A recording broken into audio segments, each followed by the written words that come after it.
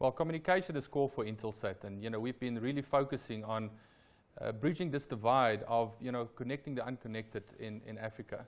And this partnership with AMN allows us to really go a step further than what we could have done in the past by providing a solution to where mobile network operators can really focus on going into ultra-rural regions and provide cost-effective solutions there, which is not currently available.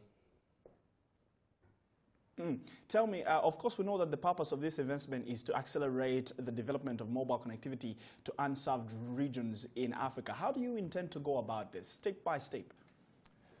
So Intelsat is the world's largest satellite company, and with our satellite technology, we have partnered with AMN then, which have developed a product, and it's a network as a service product, which basically is where AMN funds, designs, and manages this network for the mobile network operators, which is then coupled with our satellite solutions. It is a pure satellite service, which allows obviously the time to market as well as the cost effectiveness, to these underdeveloped regions a bit more effectively. Yeah.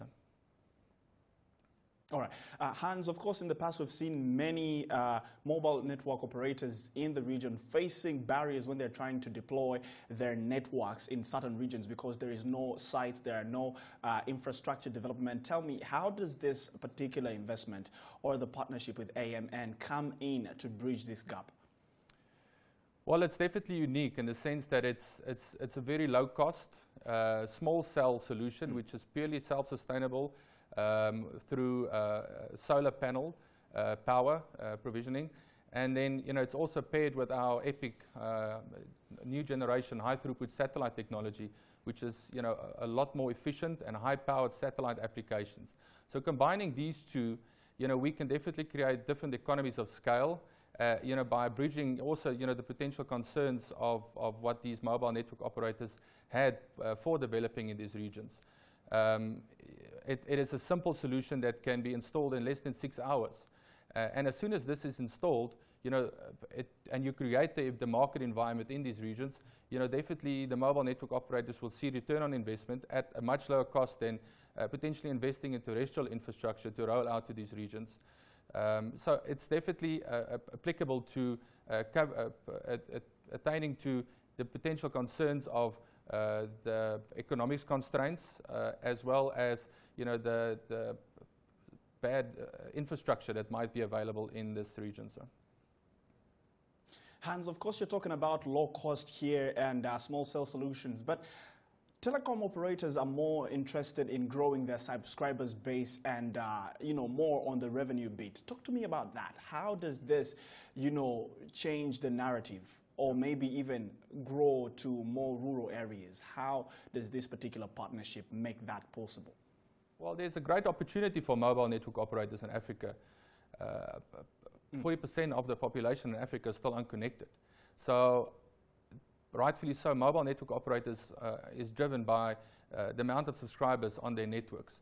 And previous mobile networks were more focused on urban areas and more highly densely populated areas, which was a good initiator for these regional services that they provide.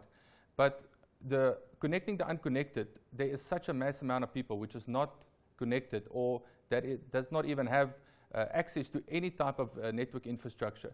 And there is a great opportunity for mobile networks to tap into. And by providing this low-cost, cost-effective solution, which is also scalable for them, it is quite a nice fit for them to look more closer to these markets in a bit more depth.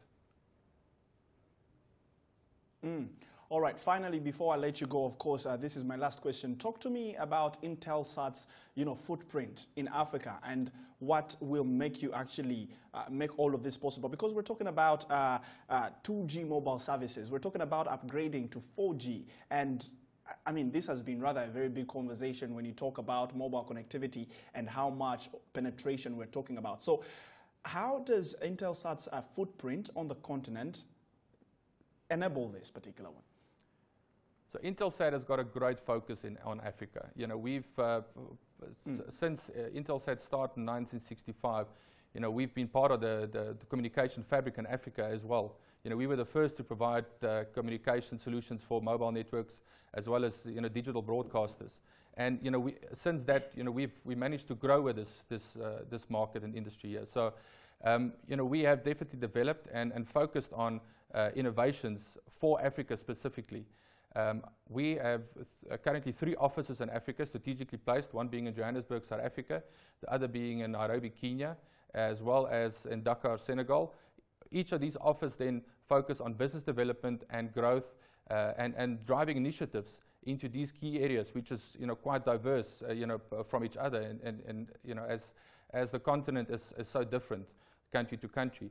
So Intelsat is definitely focused then on, you know, providing a bit more tailor-made solutions and regional applications through these sales offices and the investments that we've made into our satellite infrastructure.